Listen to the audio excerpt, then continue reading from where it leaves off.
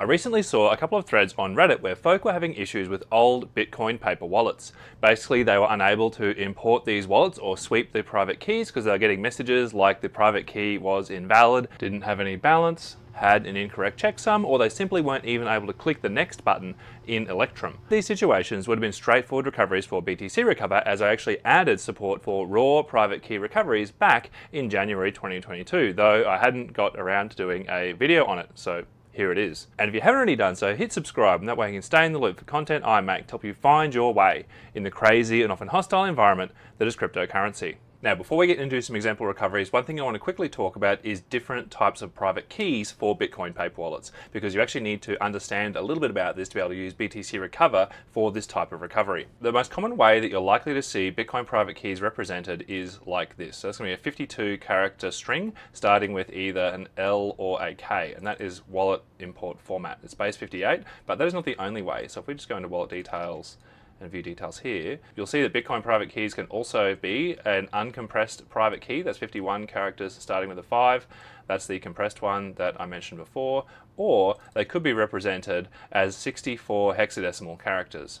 And there have been a variety of additional ways that Bitcoin private keys have been encoded over the years, maybe encoding them as base 64, maybe something like mini private key and so on, which is a bit different again. But as of today, BTCRecover only supports working with and the recovery of private keys that are encoded in the wallet import format, either compressed or uncompressed, or as a hexadecimal private key. Okay, let's start with some examples. And just to be clear, all of this assumes you have a working installation of BTCRecover. If you haven't got BTCRecover working on your system, you need to run through one of my instruction videos on how to get that set up. And if you still get stuck, the written documentation can also be found here. Okay, so our first example, we'll start off with one of these paper wallets. So basically for our first recovery, we'll just look at the situation where someone, for whatever reason, didn't store the QR code and where they've just lost 4 characters off the ends. Basically, to do a raw private key recovery in BTCRecover is going to make use of the token list or password list functionality. So all of the syntax, processes, and other things like that we have in BTCRecover is the same, but we're going to add an additional argument that tells it that we want a raw private key wallet. So basically, step 1 is just to navigate to your BTCRecover folder. So we'll just say Python btcrecover.py, and we're going to say raw private key, because what we need to do to tell it that. Now, our next parameter we're going to add is password list. And here we're going to point to the password list file with our partial private key in it. So basically our token list and password list could be the text file anyway, but for the sake of simplicity, I'm just going to go into the BTCRecover folder, and I'm just going to say make a new text file. And look, I'll just call that password list.txt. Open that with a text editor. So basically once we've got our password list, we just put our partial private key in there. And the 2 different types of wildcards that are relevant for raw private key recoveries are these 2 here. So basically we have one that can be a base 58 character, and the other can be a hexadecimal character. Because we have a base 58 with private key, we are going to use this one here. So the %B is the wildcard we want, and because we know that this private key should be 52 characters long and that we have 48, we know that there will be 4 missing characters. So that is our wildcard on the end, which will essentially try all possible combinations of 4 base 58 characters. So we'll just say save. Now if we go back here to BTCRecover, so we'll just say password list.txt. We're also going to say has wildcards, because by default wildcards are not evaluated in password lists. We'll give it an address, which is the one from our paper wallet. And if you don't have the address for the paper wallet, that's fine. You can also use this feature in conjunction with an address database, which checks against every Bitcoin address ever used. And that is actually all we need to do. So now I can just say enter. And there we go. So there is the correct private key. Now I just showed you 4 missing characters just for the sake of simplicity and speed. A general rule of thumb in terms of the kinds of recoveries you could easily do just on an average PC with 1 to 2 days is about 6 missing characters for a WIF encoded private key, as long as you know where those missing characters are, and about 9 missing characters for a hex encoded private key. Though the one thing I will add is if you are doing some of these recoveries, going to run for more than a couple of hours, you're definitely going to want to turn on the no dupe checks argument here, which will basically make sure that you don't run out of RAM while you are checking. Now, the second thing I'll show you is how we use BTCRecover with a hexadecimal key. And this is one where you might have a typo in there somewhere, but you're not sure which character is wrong. And look, we'll just consider that someone maybe made 2 typos in this hexadecimal private key, but I just want to show you something important about hexadecimal private keys before we move any further. So we'll get our private key from Bitaddress. We'll go here to BrainWallet X. We'll just select secret exponent and we'll put the hexadecimal private key in there and we get the same address that we had in Bitaddress. Now, the thing is, if for example, someone made a mistake and transcribed, this 8 as an uppercase B and made the same mistake over here, you will see that we're not getting any sort of error that this has an invalid checksum, but we're actually just getting completely different addresses. Whereas if I get just a private key and just sort of punch it in there and try and change one of these characters, so let's say I try and change that 8 to a B, you'll see it actually is not accepting it as a valid private key. So it's an important difference to understand in terms of even identifying in the first place what mistake you might have made that's preventing you from accessing your funds. So we'll take our private key and we'll open up our password list. We'll remove the WIF private key that we had in there before and we'll stick our hex one in there. And look, we'll just damage this in the same way. So we'll just change 2 of these 8s to uppercase Bs and we will save that. So that is our password list.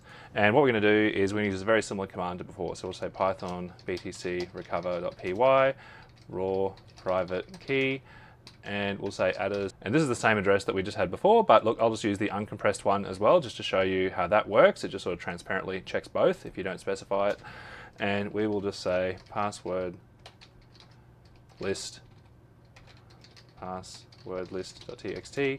And now we're just going to use the same sort of typo syntax that we use in BTCRecover for other types of password recovery. So here we're just going to say typos replace, and then we are just going to say % uppercase H. So basically we're going to be using this expanding wildcard here with the typos replace command. So what it's essentially going to do is run through every character in this hex private key and try every other possible hex character in its place. So then I'll just say enter. All right, and that didn't find anything. And the reason for that is that by default, BTCRecover only checks up to 1 typo within the password list. So in this case, we want to check 2. So we will say typos 2 and then hit enter. And there we go. So it has found the correct hexadecimal private key. Now, just like before, this example I did here was simple for the sake of demonstration and speed. The general rule of thumb I would suggest in terms of what you can realistically do in a reasonable amount of time for a normal PC would be about up to 3 typos for a WIF encoded private key, that's base 58, or up to about 4 for a hexadecimal one. And the big challenge with these types of recoveries is that the small kinds of typos people might make by hand, 1 or 2 missing characters, are normally pretty straightforward. But for a larger number of missing characters, the exponential complexity that increases for every character that is missing basically means that it doesn't matter how much computing power you have, they aren't really recoverable in any practical sense. And this is a really good spot to actually talk about and show you the difference between how robust a private key is stored as a string of text versus as a QR code. If we go back to the private key we used at the very start, we said we were only missing 4 characters, maybe up to a max of 6 in terms of the type of recovery we could do. Pretty much the sort of thing where someone might have torn the page in half, or maybe there was some small water damage. And I did mention at the beginning that we're assuming that someone didn't have the QR code. And the reason I said that is the error detection and correction in these QR codes, particularly the way Bitaddress does them by default, can actually deal with up to 30% of the QR code being lost and still successfully scan. So if we just take this fresh QR code in the middle, for example, and I just scan that with my phone, you'll see that it scans it straight away and we get the same private key that we had here. And look, if I just put a line through the middle of that, again, whoop, scans it no problem at all. And if I put a few lines through it, you'll see still scans, and I should be able to get this to cover almost 1/3 of the QR code before it stops scanning. There we go, it's starting to have a bit of trouble now.